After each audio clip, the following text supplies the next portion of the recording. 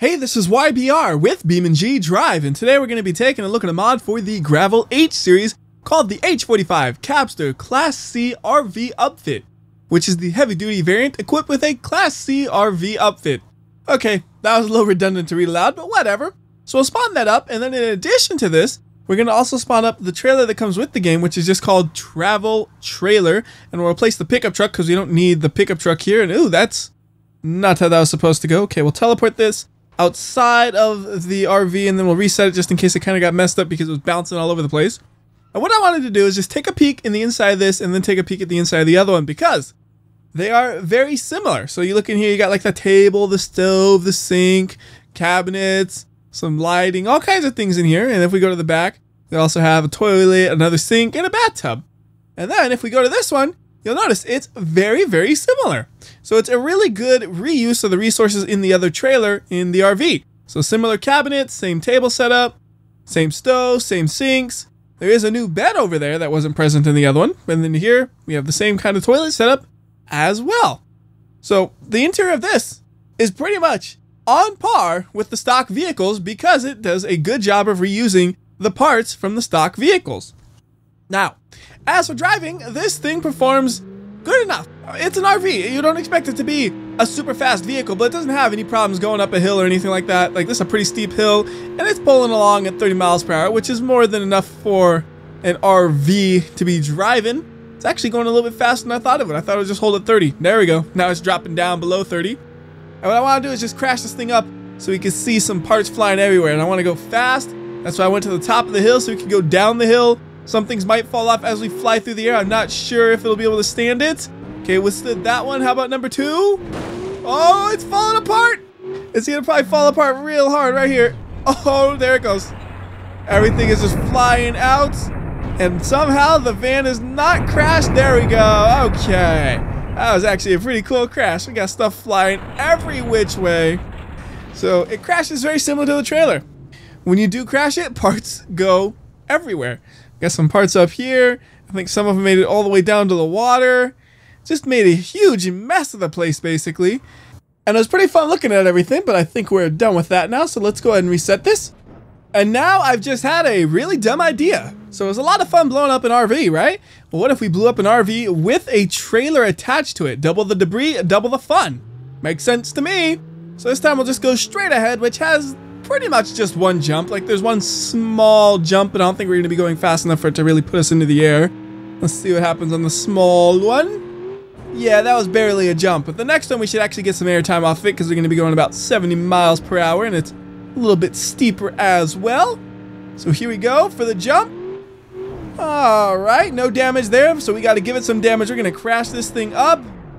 Looks like it's promising. There we go. There goes the trailer, and there goes the RV.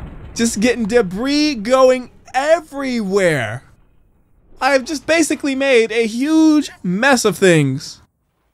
Like, we got pieces all the way up here, and then all the way back to where the initial crash started. It's going to take a while to clean all this up, unless we just hit reset a couple of times, which we will do. So reset that and reset this. And now instead of being a trailer, this will also be an RV. That way we can crash an RV into an RV, and I'm not sure if the colors work or not, so we're going to test that out real quickly by making it red and seeing what that does. Okay, so colors don't do anything here. And what I'm going to do is I'm going to put this at the bottom of this hill, and we're going to smash into it and make some chaos. So like right here seems pretty much the perfect spot. We can hit it and it'll just push all the debris into the dumps behind us. Make it a little bit straighter though because that was a little bit crooked. There we go. And then we're going to go back to my other one. We're going to go up the hill and then we're going to charge down at them at hopefully nearly 100 miles per hour. Now it's important the way I said that. I said hopefully and nearly. I wish we could get up to 100 miles per hour, but if I had to actually guess, the guess would be a lot lower, maybe about 70, 80 miles per hour, because this is going to be bumpy on this thing, and this is not the best vehicle for going over big bumps like that. So now that we're at the top, we'll go ahead and do a quick 180 right here, and whoops, just barely crashed that thing a little bit. I don't want it to be crashed when I'm going down though, so we'll reset it, and then we'll go ahead and try going down this hill. And there are actually going to be 3 jumps we have to deal with here. So it's not going to be super easy to keep this thing straight. I'm going to have to do some effort here. So there's jump number 1. That one wasn't too bad. I expect the next one to be much worse though. There's some air, but we're good, we're good. Last jump, and oh my goodness, I'm completely out of control, but I think we're going to hit him perfectly. All right. Nice. That was a perfect hit. And we just got pieces flying everywhere from both vehicles, mostly the one I crashed into. Mine's actually a little bit intact. It still has 2 of the walls, but the interior is gone, basically. That was nice. Stupid thing, get out the way.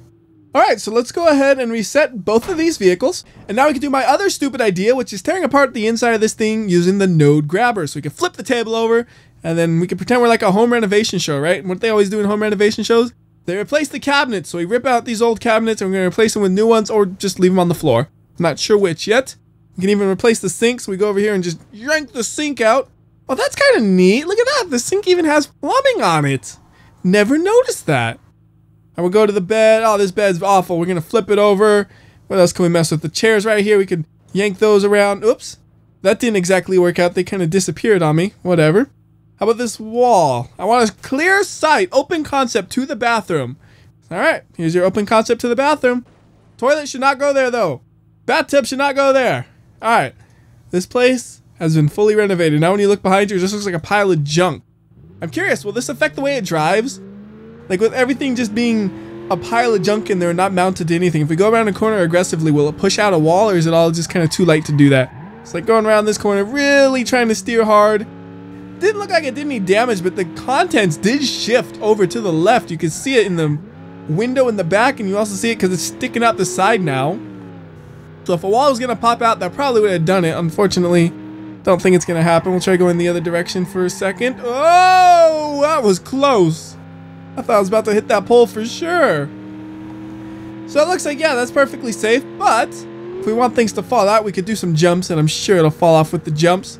So we'll get to the top here, and then we'll go to the right, because last time we went forward. So if we go to the right, it's a slightly different route. So we're going to get this thing up to 60 miles per hour before the first jump. There should be a little bit of air. Not too much, enough to wiggle it and jiggle it. This next one, though, this is the violent one. Or not, we're still good to go.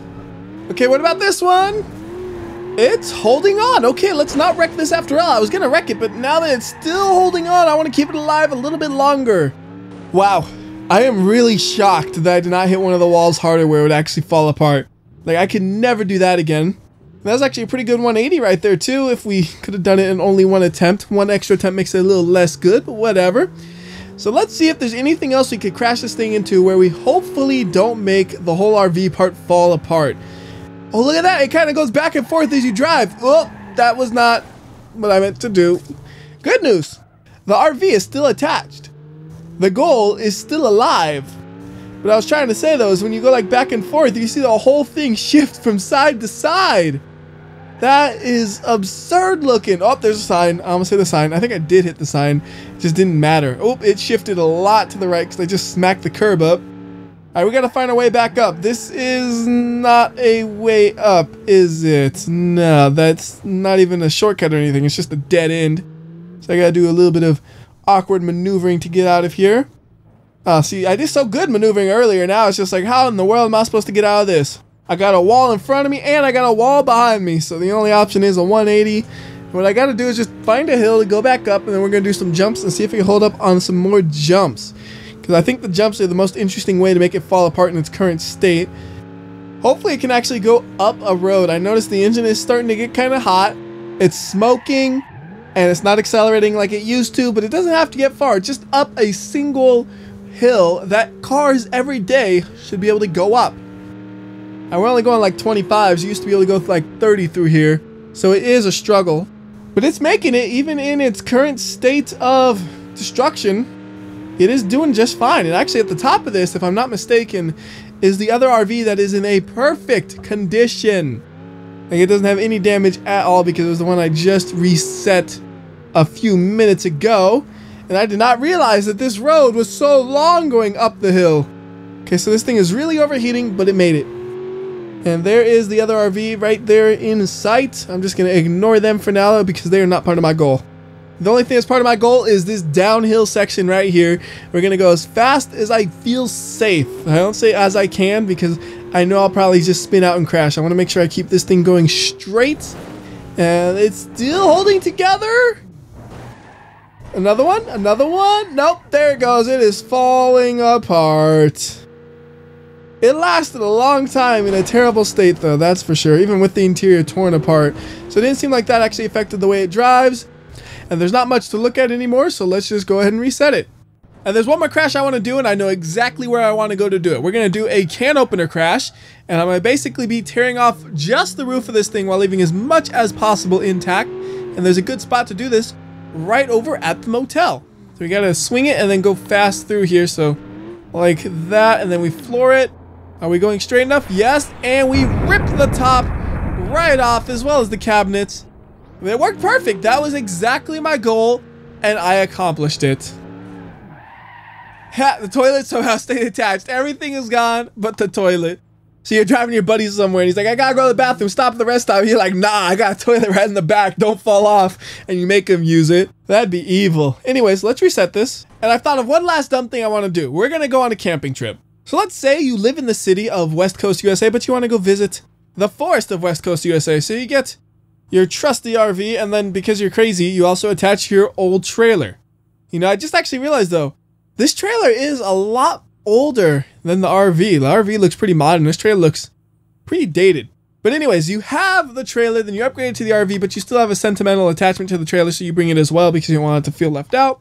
So we'll attach it, and we're just going to go to the forest area of West Coast, USA, hopefully without wrecking this thing up. If it gets some dents here and there, that's fine.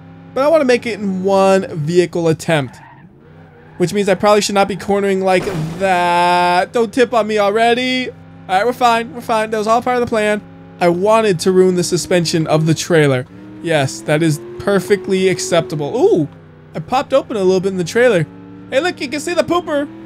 That's funny. Like, you can actually see just that. There's nothing else you can see, and I gotta stop trying to look because this trailer is all out of control. I think it's because I damaged the suspension. It doesn't want to go straight anymore. This is fine. This is perfectly acceptable. You just gotta drive really fast. That way it doesn't jackknife on you like it was right there. The faster you drive, the less it can jackknife. Well, the faster you accelerate, the less it can jackknife. That's the proper way of saying things. I don't even know where I'm heading, really. I'm only trying to get to the top of the mountain. That means we're going to be driving on a dirt road, which should be interesting. I don't think I'm going to be able to do it, but we're going to try. Now, how do we get to the top of the mountain? Is it through here? I don't know. I'm going to do the best I can to find my way. I need somebody to show me the way. Uh-oh. Well, that's not the way that was supposed to go. That trailer was supposed to last all the way. And now it's ruined. On the other hand, the RV is fine. So what we'll do is we'll just replace the trailer. We'll just say, give me a new trailer, same exact spot, reattach it. And we continue along like nothing ever happened. I'm gonna really pretend nothing ever happened. You know, it's like, okay, we had to stop to repair the hole in the back of the trailer, but now we are perfectly fine and ready to go. And we can go up this hill at a decent speed. 30 miles per hour is nothing to sneeze at because you don't want to go too fast on a curvy mountain road. And it looks like this is actually going to go back down, so this isn't quite the direction I should be going. I'll find the way. Just give me a few minutes and I will find the way. And I will swerve the trailer all over the place. I'm kind of watching the trailer more than I'm watching the RV, and it's scary to watch that thing sometimes because it is just kicking out so hard sometimes. You got to keep accelerating because you can't slow down because it will kick out like that. Stop kicking out. We got another hole in the back. We got another hole for the toilet. And then how the bathtub's going to fall out. I know where I am now. We want to go straight here, and then there should be like a dirt road to the left that we can go up. If I'm not mistaken. I am mistaken. No, wait, no, there's a dirt road. Perfect. So can we take the RV with trailer up a dirt road? Let's find out. Up we go. Popping tires. That's not good, but we're okay. We're still moving. I have no idea how we're going to actually go around these corners because these are tight and we have a trailer attached. Well, I actually did a lot better than I expected. It turned in really tight and I actually hit the inside of the corner. I did not expect that at all. Alright, so we're good to go then. I don't have to doubt the handling of this thing. I can trust it to just make the corners and go as fast as I want. 25 miles per hour, we're fine. No, we're not. No, we're not. We are not fine. I am not fine. Everything is terribly, terribly okay. We're fine. Fine. I lied. I thought everything was terrible, but it's not. Because we can keep driving. As long as we can keep driving, we can do good. This is a tight corner again, and I'm kind of pulling to the opposite direction. Oh, no! Okay, maneuvering. Maneuvering is key. Alright, we made it. Up to the top. This is where I wanted to go, and we're going to try to just drive off the edge to finish things up. So, till next time, this has been WhyBeAre. I'll let you watch this one, and I'll see ya.